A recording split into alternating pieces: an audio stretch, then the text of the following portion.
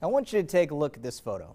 Those are the happy faces of the Cambria girls, fresh off of a buzzer beater win to advance to the conference finals. Now, we did not think we would see a finish like that again just 4 days later. Let's get right to it. High school girls basketball playoffs, 2A first round as Homer Center visits Moshannon Valley. Second quarter, Vada Walbeck on the drive. Off-balance layup. Wildcats go up by 3. Let's keep it rolling. Damsels answers. Aubrey Dotz gets the rebound. Put back.